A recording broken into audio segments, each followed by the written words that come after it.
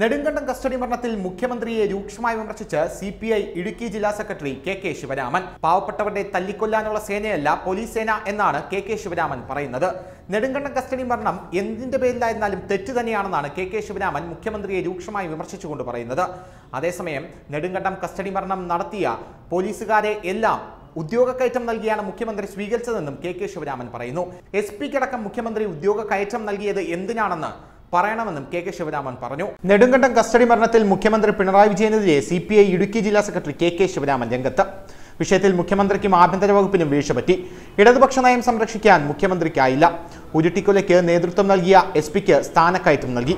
മുൻ എസ്.പിയെ ഉപയോഗിച്ച് ചിലർ സിപിഐയെ ഒതുക്കാൻ നോക്കി. കുഴപ്പക്കാരെയെല്ലാം തല്ലിക്കൊല്ലാനുള്ള സേനയല്ല പോലീസെന്നും ശിവരാമൻ വിമർശിച്ചു. കസ്റ്റഡി മരണത്തിൽ പ്രതിഷേധിച്ച് നെടുങ്കണ്ടം പോലീസ് സ്റ്റേഷനിലേക്ക് സിപിഐ നടത്തിയ മാർച്ച് ഉദ്ഘാടനം ചെയ്യുകയായിരുന്നു അദ്ദേഹം.